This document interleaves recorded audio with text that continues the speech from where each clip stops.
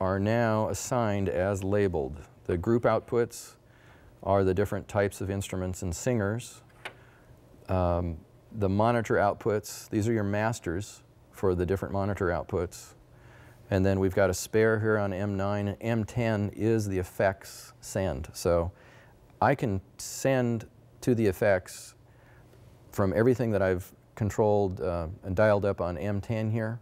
This is my master, so I can essentially turn off the send to the effects. So let's say after a song you don't want to have echo while the worship leader is talking. So you're going to want to turn that down and then bring it back up when the next song starts.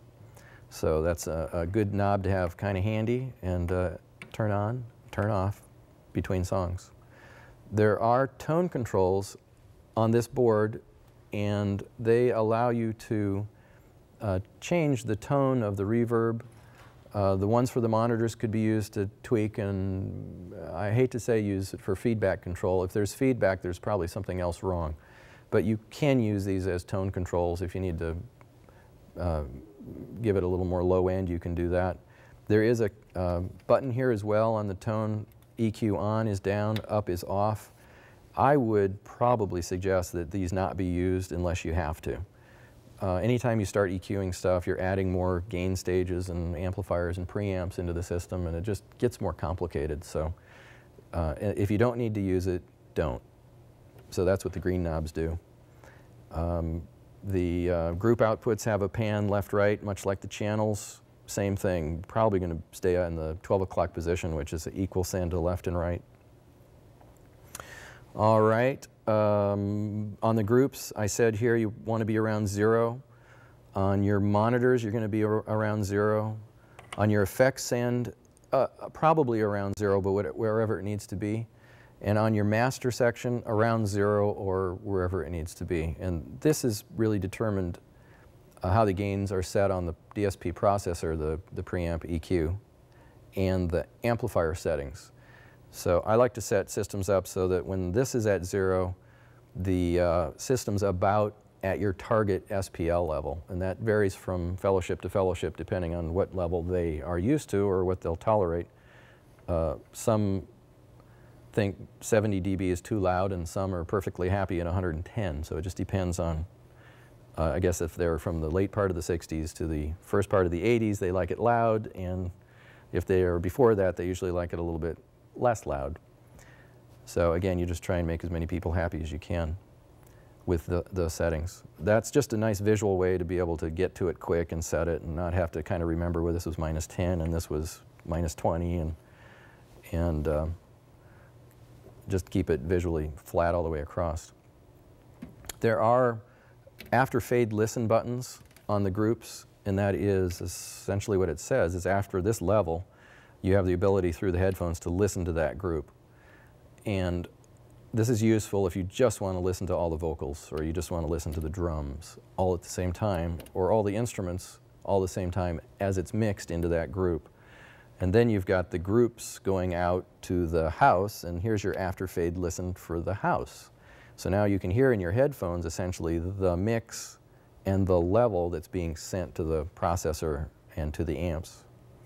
So that's just another way of cueing in headphones what you should be hearing out front. And if you aren't hearing it out front, it could be the amps are turned off or the processor is on a bad preset or something has become unplugged. All right. We're going to move up to the recording outputs and the effects return section up here. The effects, as you remember, go out 10, and they come back in on this aux3 return. This is also has the ability to put the reverb into the monitors, 1, 2, 3, 4, and you know, that's a preference thing. If the worship team wants to hear a little bit of room sound, although it's not real, it's fake, it's done by a processor. But it sometimes helps to sing if you've got a little reverb and you're not just in a dry environment. So you can turn up monitor 1, 2, 3, 4. You don't want to turn up monitor 10, or if at some point we also have an additional effects device on 9, you don't want to turn the return up creating a loop from the output to the input. So whatever we're using here as an output, 10 and 9, for example, you wouldn't want to feed back into itself 10 and 9, or you get a nasty feedback. The red knob is master. That goes to the stereo, left and right, which is the master output to the house. There is a pre-fade listen, so you can hear the echo, and there's an on-off switch. So there's two places, as I said, you want to turn the reverb off or the effects off between songs, and you certainly don't want to have them on typically when the teaching is going on or somebody's doing announcements. So there's a couple places to look. If you want to get rid of the reverb, you can do it here, or you can actually turn the channel off. Essentially, you've got no input. This could even be up, and you'd still get nothing back into the monitors or the mains to kill the reverb or the effects going into the system. So that's two things. And if you don't have reverb, those would be the two places to look. Is it turned on for the return, and is your send actually sending out? All right, then we go to the record send output. And after much talking and discussion and figuring out what plugs we have available on the back of this board without buying any additional equipment, but still making it easy to send a somewhat mixable, controllable signal to the video recording, to a computer for webcasting, to the DVD recorder or CD recorder tape, is to come out of a matrix. And essentially what a matrix output allows you to do is take a source from the different outputs of the board, the groups, and the main output, and mix that as a separate mix to go to your recording devices. And the reason why you may want to have a separate mix, the example would be in the room itself, where you've got acoustic drums and you've got percussion and guitars, acoustic or with amplifiers.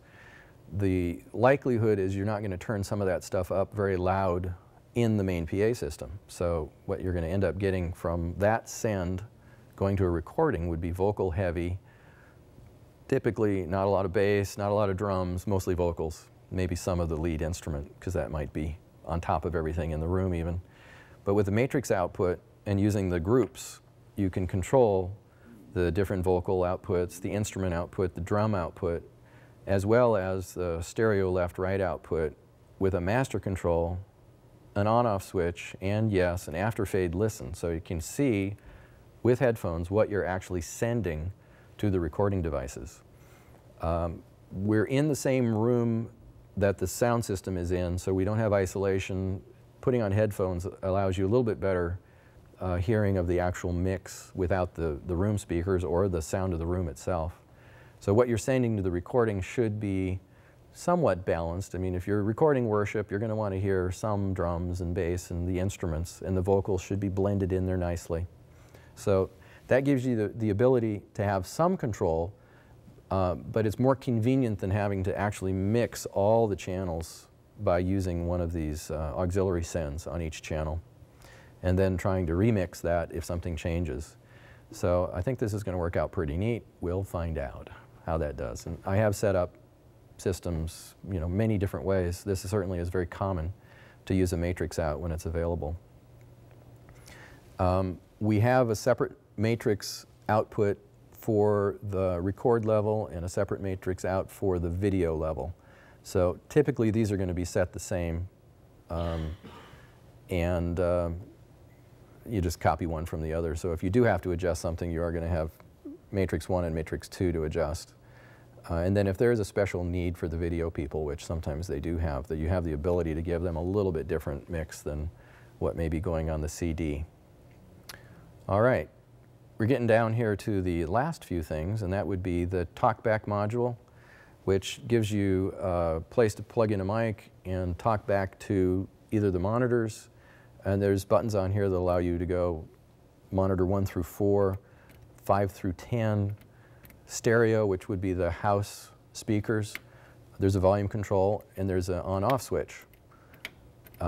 And this is important too, is if you do have a TalkBack mic laying back here, you're going to want to make sure and turn it off and not create another, however it is from, how far it is from the speakers back to your mic, going through and creating echo and that sort of thing. So talk when you must and turn it off when you're not. Along with some controls that you probably won't be using just in this particular situation, there's a control room level that is another output of the master level. Actually, no, that's an output of the headphone level that would be typically used if you had a studio set up and you wanted to pre-fade listen a particular channel or a group in your monitor speakers in the mixing room, so that rather than wearing headphones now you can punch the control room monitor on and adjust the level here. It is going to be getting its source from the PFLs, so that's not a good source to use as an additional recording output or something where you want to just get a general mix, because as soon as somebody pushes a PFL, it mutes all the other channels except the one that you're listening to in the headphones. So that control mix CR Mani is essentially the same as a headphone output that you'd get with PFL. It just has a volume control to go to speakers. And then the headphone output is what you're going to have a volume control here with the ability to PFL and get the levels where you want them. And there's an on-off switch for that as well, too. So lots of buttons to push.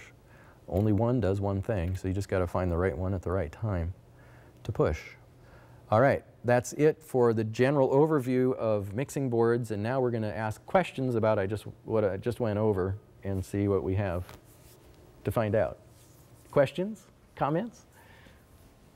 I stumped them. Okay, we'll move on here to sound. All right, questions? They're speechless. Seems like it's going to be a little harder to make sure that the tape or CD get the right thing. And it is up here in the matrix? Right. Usually you just turn the level up and you had what you needed. Okay. Now, just because it's more complicated doesn't mean it has to be more complicated. Before you weren't using groups.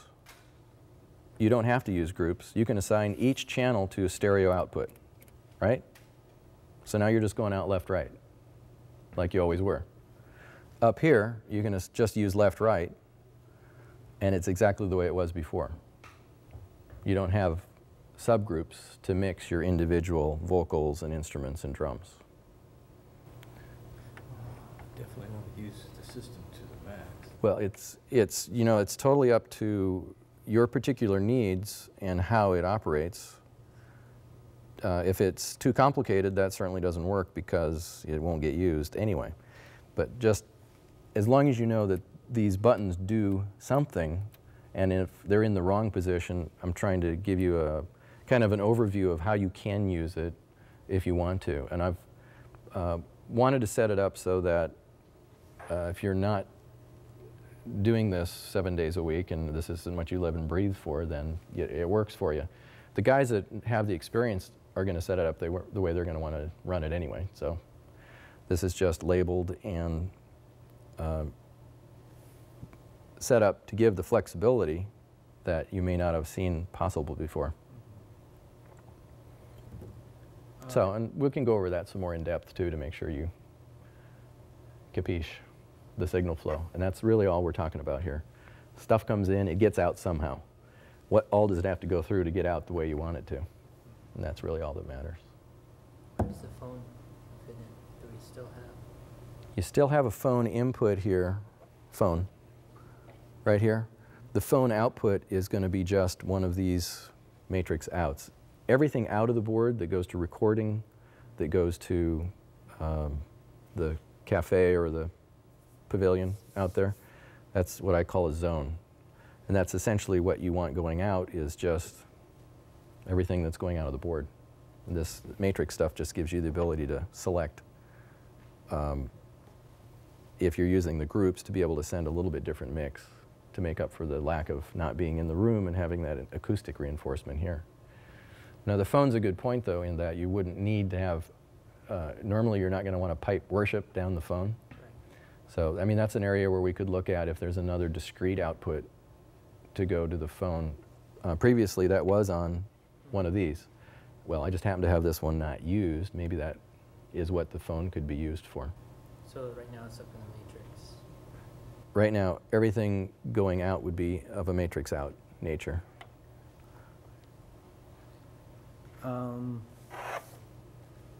So it is wired. It's wired up though, right?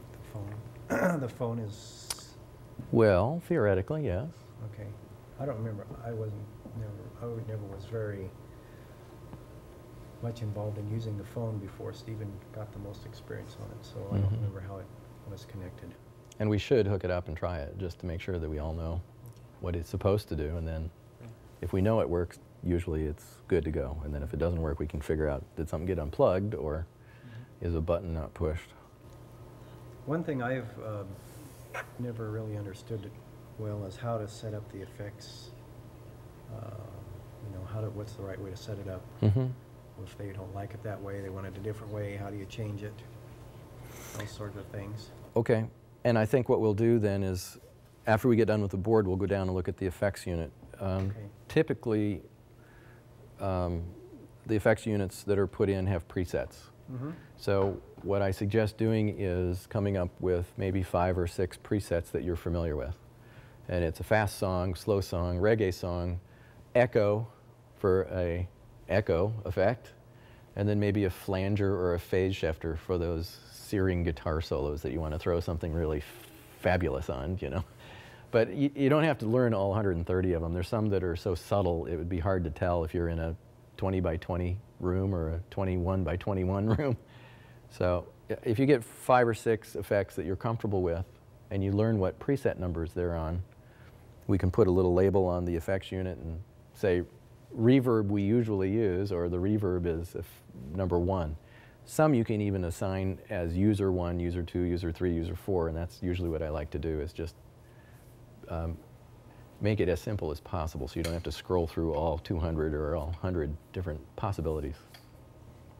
So if you have a speaker that normally speaks and you want a certain effect on his voice, Right. you can just already have that preset. Right, right. And typically you wouldn't use an effect on a speaker. The room has kind of an effect all its own. And on the recordings, you don't want to put an effect typically, because once you've recorded an effect, it's real hard to get rid of reverb or echo off of a recording. For teaching, for spoken word, you're going to want to keep it pretty much dry.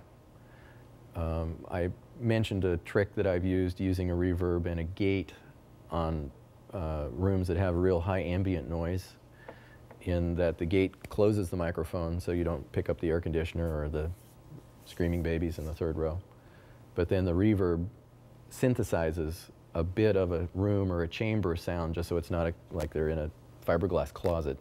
So there's a little liveness to the back when they stop speaking, but the mic is closed in reality and you're not picking up the room noise. But I mean, that's a technique more than how to run the board. You're going to want to use reverb on vocals to kind of fatten things up. Chorus is nice on guitars. Chorus is nice on vocals too, as long as you don't get effects. You want to be careful not to make it like the center of attention. You know, this isn't like a 70s rock show, so we're not trying to do effects left or right panning and, you know, all that kind of stuff. So it would be better to be subtle. And with that in mind, when you're doing the effects send, or you're up here on the effects returns, you're going to want to kind of ease into it, even to the point where if it's off, you probably want to turn the levels down, unless you're absolutely sure they're where they should be, and then turn them on and bring up the level in the house, as well as the monitors, but certainly in the house you don't want to blast somebody with reverb out of nowhere. So each channel has, on 10, M10 is going to be the effects send for that channel. Probably flute, probably guitar, a little bit, probably vocals are your primary effects. Don't use too many effects on bass drum or bass guitar. That's usually pretty much just straight ahead. How about the keyboard? Depending on what they have up there, some keyboard players and some electric guitar players have their own effects, so you don't want to step on what they're doing. Even like the string ensemble patch on the board, on the keyboard, or I mean, they have some built-in sounds. When you play that, like even a grand piano, Yeah, that's not just a grand piano in a dead room. It sounds like a grand piano in kind of a hall or a bit of a room anyway. So when in doubt, use your ear. And if it sounds bad, turn it off. I mean, that's the best way to approach mixing is if it sounds good, then you could probably leave it alone. If it sounds terrible, then you probably should do something to make it better or turn it down at least until you figure out what it is. But knowing what the knobs do, having them labeled at least is a starting spot to learn, try different things, and not have everything change from week to week, and be able to get a little more experience with what reverb sounds like, or what the tone control and the sweep of the frequency sounds like. It is hard to tell sometimes when everything's going on, and you probably don't want to experiment a whole lot while the pastor is teaching. You know, it's not good if everybody turns around and looks at you. They're supposed to be looking at him, looking up, not wishing you would go away. So, you know, come in before or after or sometime when there isn't a service happening and play around, either with a CD or get a mic and talk in it yourself and listen to the different reverbs and the different effects and get more familiar with it. So record goes to the cameras, Mm-hmm. and send goes to the tape deck and anything else. Mm-hmm. The two matrix outs we're going to set up to go as the record outs. So you still have a little bit of flexibility with the mix, but you're not having to do all Right. 32 and knobs. The one that goes to the computer is still a red knob down there. It is ST2, yeah. And I probably want to change that. I'm probably going to want to come out of a matrix mix, Okay. because you're probably going to want to do worship when you do media encoding. Yeah, and you're going to want to get a mix, so it's just not all vocals. So that one will be out of this end as well. Yeah. Okay.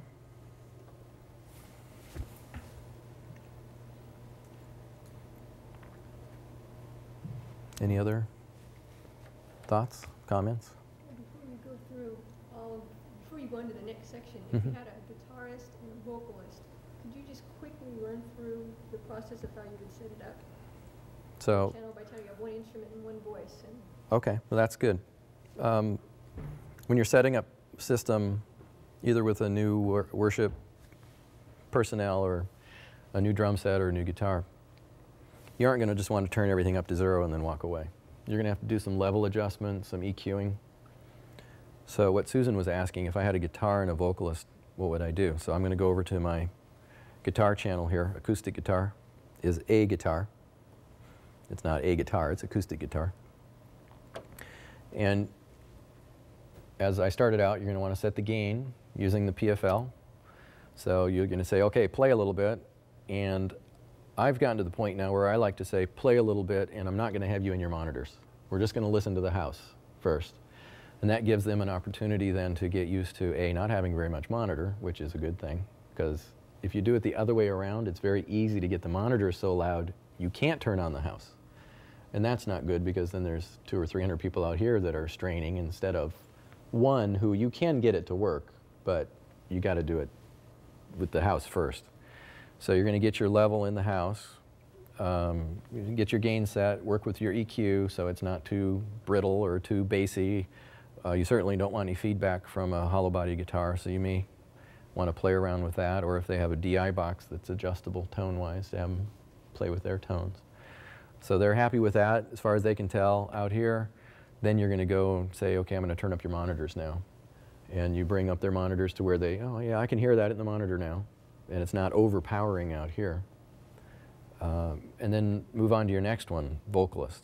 I tend to like to do one at a time rather than try and mix 15 people all at once. It gets to be kind of hard to please that many people at one time, and there's just too much going on. So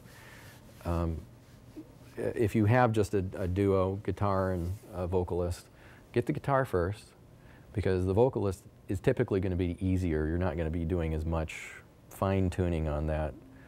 But then you'll move to the vocal, which is over here.